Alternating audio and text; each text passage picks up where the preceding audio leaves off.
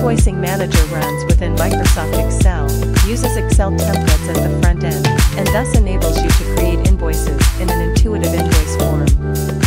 In this quick start tutorial, we'll go through the steps of setting up and using Invoicing Manager.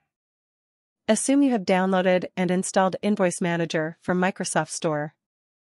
This is what you see when Invoice Manager launches. The main app contains 4 pages: Quick Start, Advanced, Add-in, Purchase/Support. The Quick Start tab introduces how to start using the app. The Advanced tab introduces additional templates and advanced customizations.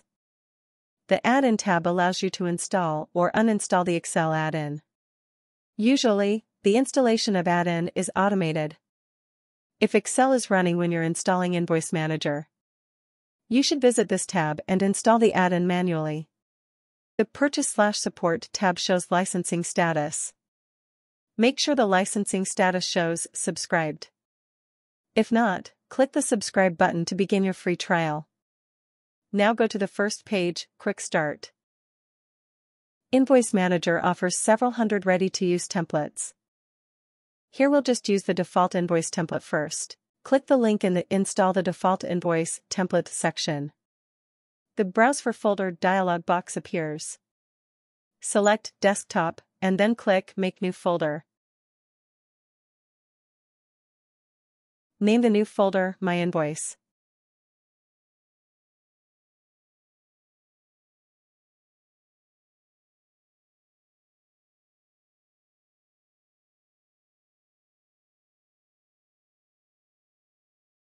Invoice Manager asks if you want to create a shortcut to the template on the desktop. Choose Yes. This creates a shortcut to the template on the desktop. Now exit the main app, double-click the shortcut to open the template.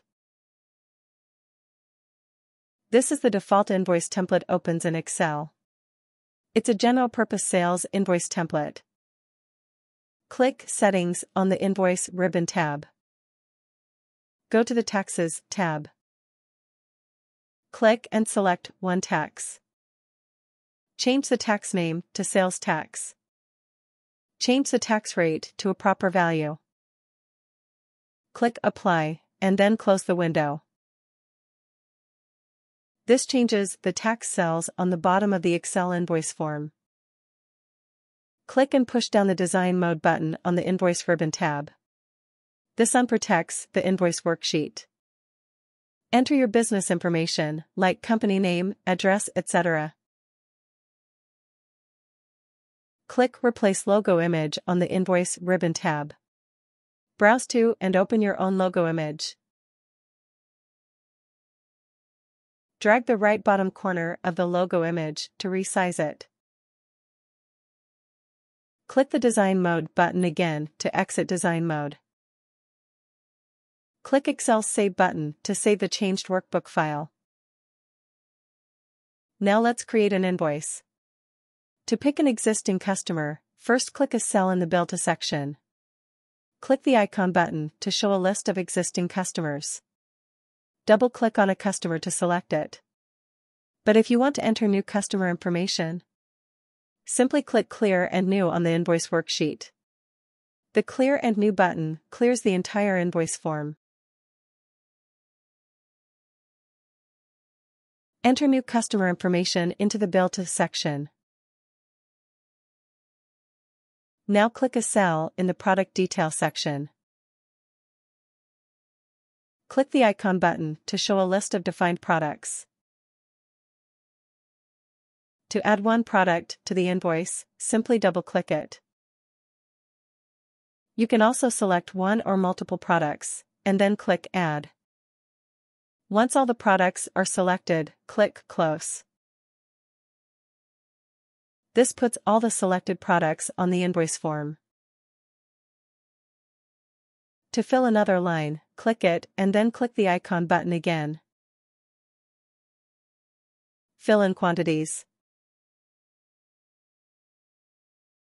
Click Save to DB. This generates a new invoice number, saves the invoice, and then shows the new payment window.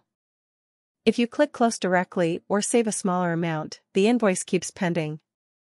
If you click Save and the invoice is paid in full, then it is marked as paid. To print the invoice, click the Print button on the invoice worksheet. To preview the print result, click Excel menu File and then Print. You can also email the invoice to the customer directly by clicking Extract/Email. But before that, the email configuration must be set if you haven't done that yet. Click Settings. Go to the Extract/Email tab. Click to select Send Invoice and Quote with Email. This shows the email configuration options. Fill in SMTP server, port, username, and password, according to the information obtained from your email service provider.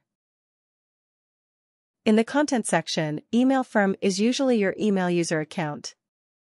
BCC to means blind carbon copy. Fill it with your own email address to get a backup copy of each invoice. Invoice format could be PDF, image, or Excel XLSX format.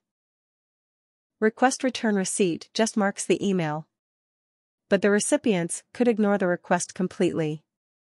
In the email subject and template section, the default subject of invoice looks like invoice #invoice ID ##,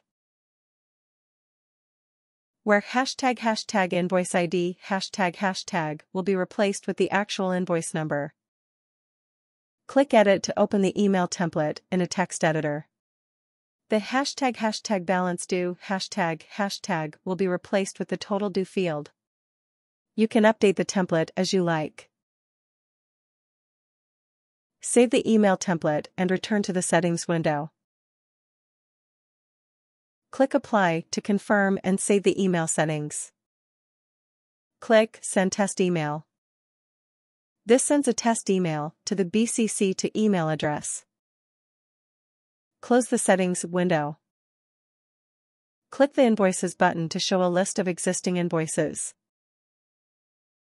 Select an invoice. You can email the invoice by clicking Email on the toolbar. But now we click Edit in Excel to review the invoice first.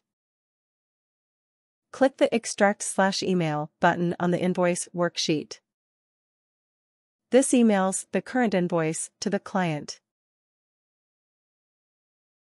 Both the client and the BCC to email address will receive the invoice email. Let's see what it looks like.